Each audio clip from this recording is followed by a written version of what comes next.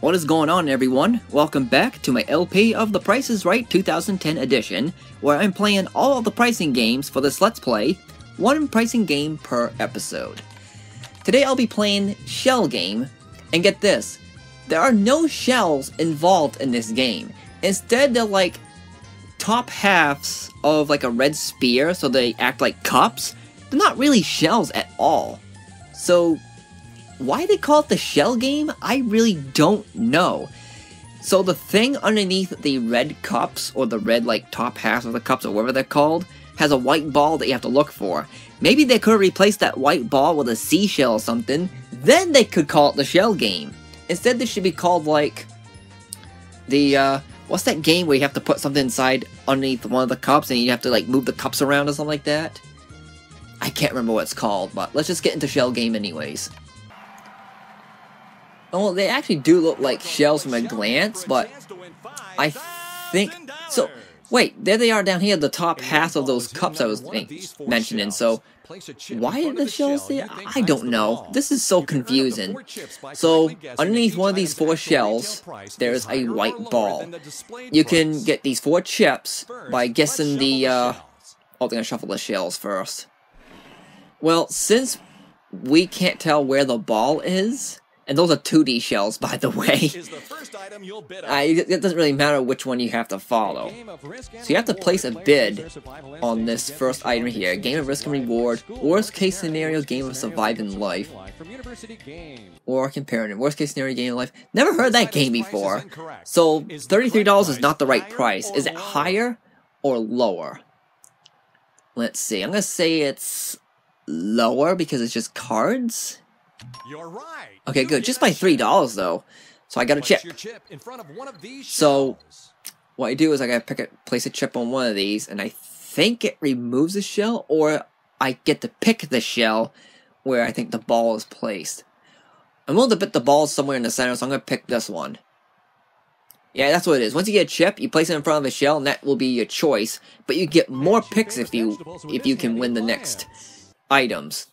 So, it looks like a vegetable masher. I'm gonna say it's... I don't know. I'm gonna say higher. It could be like $100. Oh, it's lower. Shoot! Darn Jun! No chip for me. What's the next item? A toolkit. Looks like a camcorder because of that lens up there. It kind of looks like a lens. I'm gonna say lower. Okay, good. I'll put the chip right here. Okay, so I got one more chance. If you get all 4 of the items correct, then you automatically win the game because you pick all 4 shells. The ball has nowhere to run, for lack of better words. So it looks like a candy blender, because it looks like candy is inside of it. It might be a little bit more expensive. I'm going to say higher. Oh, give me a break! The price is wrong! Let's see if the ball is under the shell you selected. Come on, baby. Is the ball under this shell? Come on. It's not under this shell. Okay, that's fine. Is the ball under not that one on the shell? left. It's no. Not under this shell. Come on. Is the ball under Come this on. shell? No. Give me a break. Screw you, game. And guess what? I was gonna pick the one on the right next too. That is bullcrap. Next time I'm gonna get it right. And the top price is only $2,500. That's El Cheapo. You can do better than that. Price is right. That got me thinking too. I haven't watched The Price is Right in a long time. I wonder if they actually use like plastic shells as like the cups, or do they use like Dixie cups or stuff like that? This is what, a vacuum insulated container? I never heard of that before, so this is gonna be a blind guess. I'm gonna go lower. Sorry, you're wrong. Jeez. Well, there goes that chip. How about this one? A snow cone maker. Higher. By $4. Jeez. They don't hold your hand or anything. Okay. This one. Alright, what's the next item? A mini fridge. 25 soda cans. I'm gonna say higher. That is pricey. Wow. Okay, last item. Let's make it good. Come on. This adorable frog humidifier. Wasn't the first time it looked like a frog too? This item's price See, is incorrect. humidifier. I'm gonna say higher. You're right. Okay, You get a nice. chip. Okay, last time the ball was right here, right? Shells. This is gonna be gambler's fallacy. Watch. I'm gonna place it right here. Alright. Let's see The if ball is not gonna be in the under a shell way you over to the selected. left. Is the ball under Come on. this shell? Come on. No. Crap. Nope. Ugh. Come on. Is the ball under this shell? No. It probably is on there because I picked Is this the one ball first. under this shell? Yay! You win. 2,500 bucks. Not really that big of a prize at all. Well, I know why it's so low now, because if you get all 4 of the items correct, then that's just guaranteed right there. Yeah, now I understand why the game is... You're going to play Oh, this one's shell 5,000. Okay. But I understand why they're not going to give you a new car in this game, because a chance to win 100% of the time by getting all 4 shells like that, then it's just a free car. Because if Price is Right did something like that and gave away a free car in the shell game, then they're complete idiots. Did the shell move at all? I wasn't paying attention.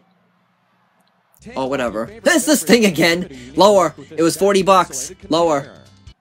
Lower. Right here. Aha! Ah, thank goodness for repeat items. The ball's in this one the first time. It was in this one the second time. So maybe in the third game it'll be here. Okay, what's the next item? Here it is. Oh, this one again. Higher. Okay. Just in case, I'm gonna pick the last one because the ball hasn't been there yet. Next up, oh, this one's new. Slender picture. I'm gonna say higher. Nice. I'll go back to this one. What is the last item? Repeat item, isn't it? Isn't it? No, haven't seen this one yet. Cook an egg and toast or a muffin at the same time. That's convenient. It's gonna be higher, right?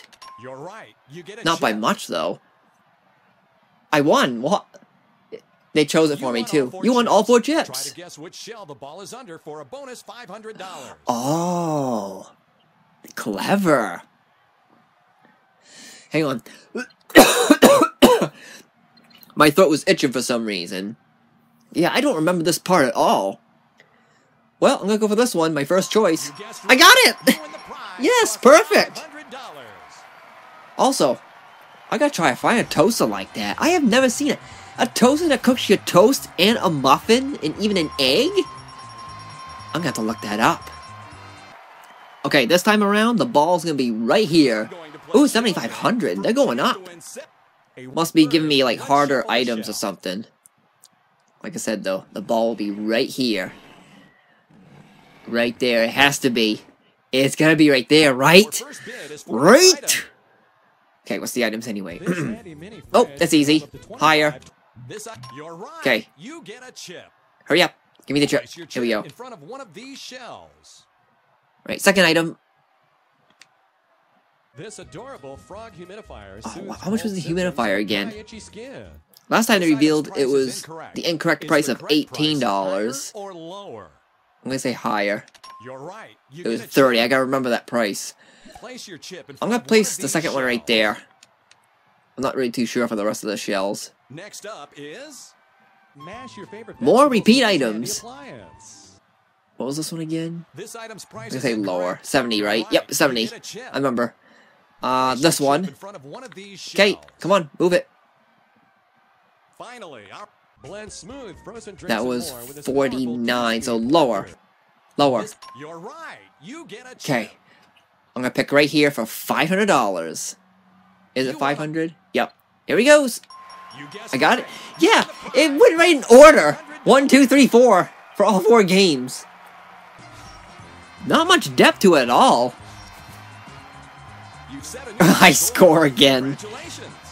Trust me, I don't mean to earn high scores in this Let's Play. It's completely irrelevant. This will be my final shell game. If the ball's gonna be right where my Wii remote is pointing at right here, this, like I said in some of my previous episodes of this Let's Play, that this game does not have very good production values. Okay, let's shuffle them shells. Shuffle duffle.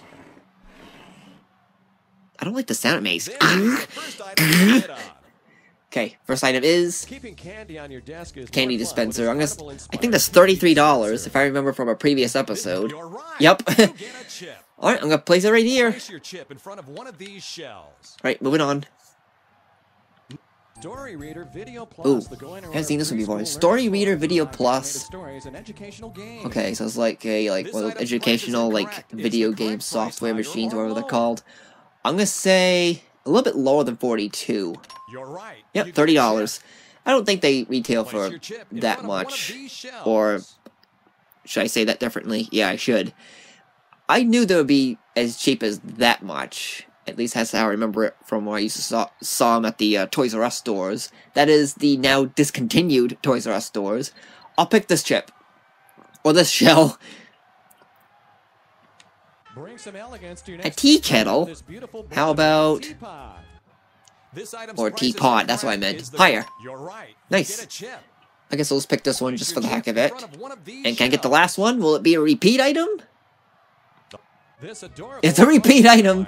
It was $30. Higher. Nice. Okay. Will the ball be right here? I really hope not, but I'm gonna go for it anyways. 3, 2, 1. This game has no production values, or just little production values. Jeez. Not much work has been put into this game at all.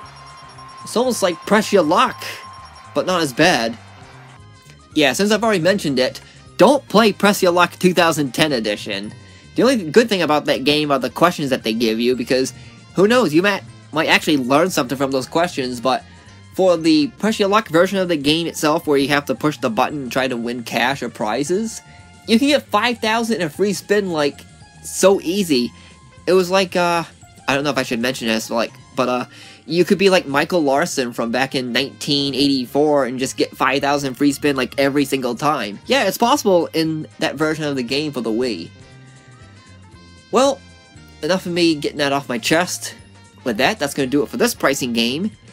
So before Showcase Showdown and Showcase, there's only 6 other pricing games to go, so we're almost done the Let's Play here.